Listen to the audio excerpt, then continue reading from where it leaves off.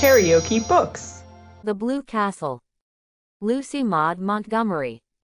Audiobook. Chapter 39. She must write a note.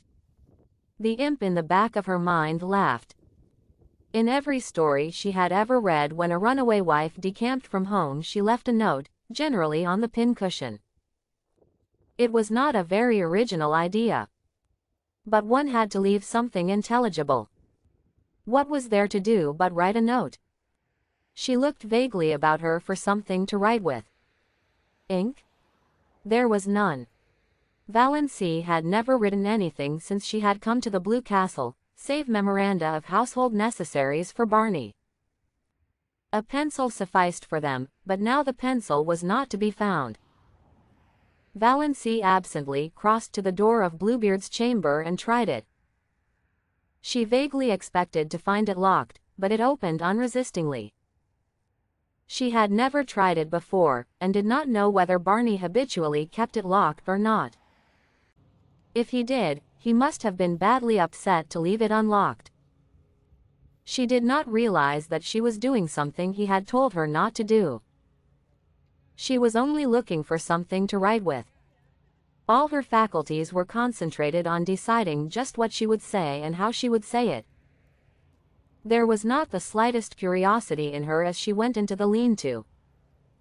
There were no beautiful women hanging by their hair on the walls. It seemed a very harmless apartment, with a commonplace little sheet iron stove in the middle of it, its pipe sticking out through the roof.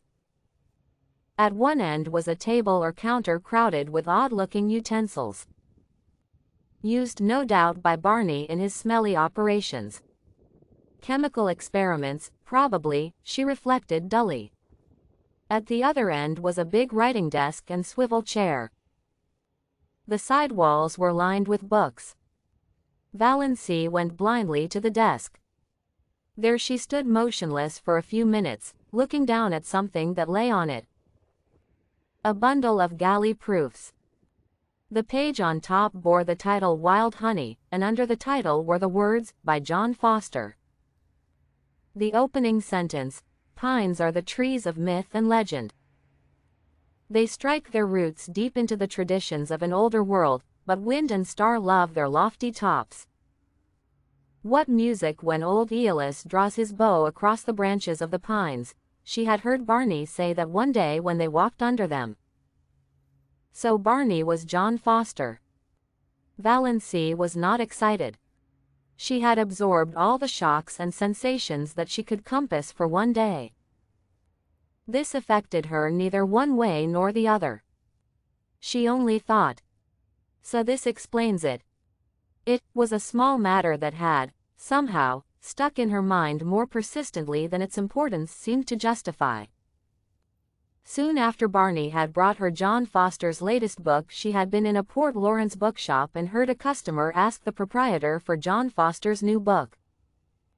The proprietor had said curtly, "Not out yet. Won't be out till next week." Valency had opened her lips to say, "Oh, yes, it is out," but closed them again. After all, it was none of her business. She supposed the proprietor wanted to cover up his negligence in not getting the book in promptly.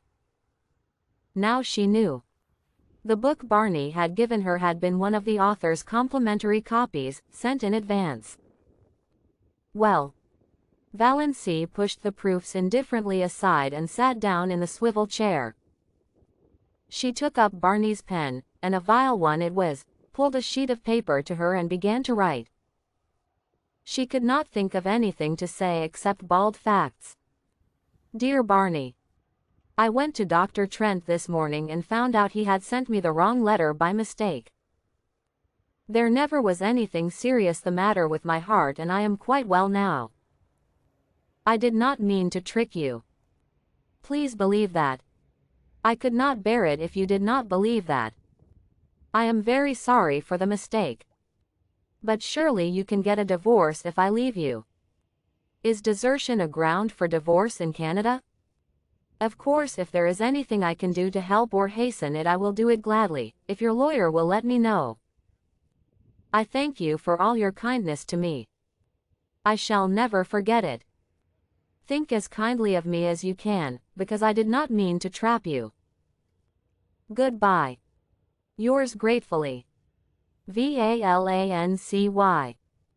It was very cold and stiff, she knew.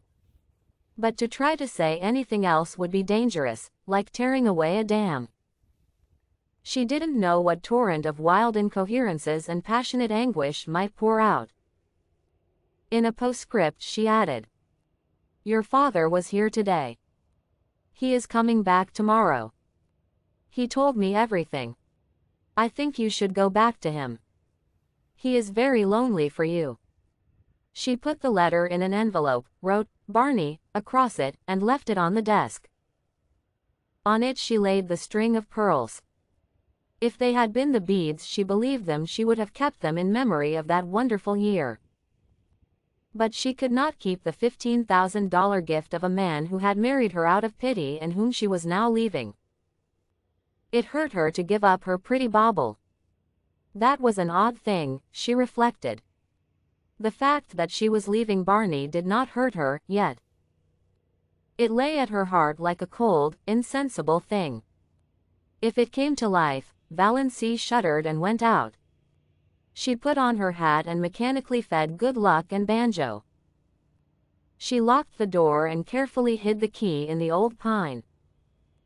Then she crossed to the mainland in the disappearing propeller. She stood for a moment on the bank, looking at her blue castle.